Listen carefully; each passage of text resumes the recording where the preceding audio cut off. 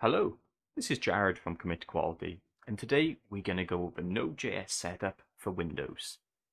So, what is Node? Simply, Node is an open source, cross-platform JavaScript runtime environment. It basically allows you to execute JavaScript outside of a web browser. Now let's go into the setup. If you go to Google and search for Node.js, you want to click on the download link for the Node.js website. On here, you have a few options and it can be a little intimidating, but simply LTS means long-term support. And then you have current, which will have the latest features that are being added. Now, it's your choice which one you want to download. When you're thinking about things like production software, you want to think, well, maybe I want to go to the long-term support version. However, in this instance, I'm going to click current. I'm installing on Windows and we want the 64-bit version. So I'm going to click. Once that's downloaded, you can open up the setup. And for the majority of this, we just want to click our way through.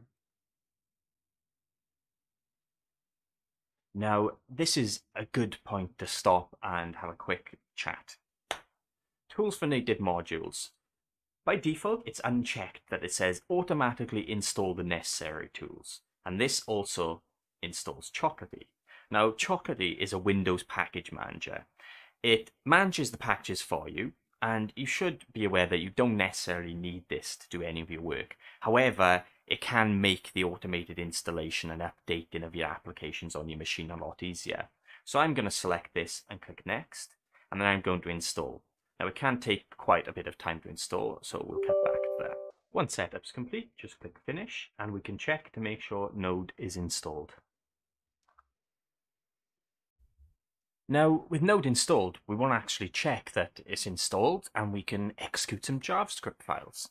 So open up a command prompt and type node -v.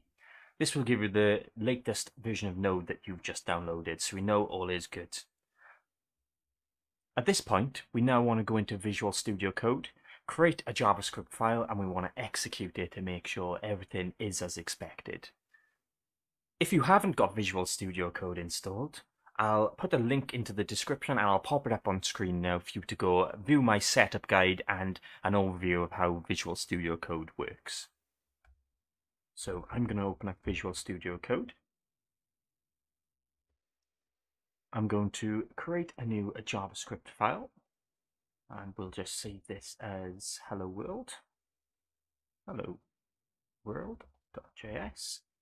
And inside here, we're just going to do a simple console.log statement that says like, comment, and subscribe. Finish that off. And to run this file now, we can go back to our command line and we can enter node and then the name of our file, which was hello world.js. And here we are, we've got like, comment, and subscribe printed out. Thanks for watching and have a great day.